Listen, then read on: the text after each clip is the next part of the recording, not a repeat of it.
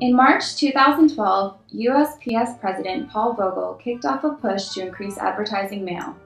Everydoor direct mail is a postal service product that allows businesses to send advertising mail to every mailbox in a zip code, addressed to resident or current occupant, for example, for as low as 14.5 cents per piece.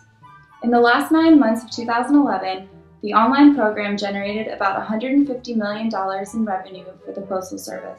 Mr. Vogel believes the program will generate $750 to $800 million in revenue in 2012, a 400% increase. Unaddressed advertising mail may be big business for the Postal Service, but many citizens don't want more advertising mail and are asking, "Can I stop it?" The answer is yes, though it's not as simple as you might think. It's helpful to understand how businesses use Everydoor direct mail. First, they go to the USPS website and select zip codes they want to deliver advertising mail to. Once complete, they must print out forms to take to their local post office. One of these forms is called the facing slip.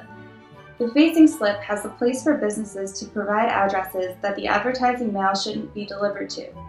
So if you request to not have advertising mail delivered to you, the company to whom you submit that request should include your address on this form, and the postal worker delivering mail should bypass your address. So how do you get on this list?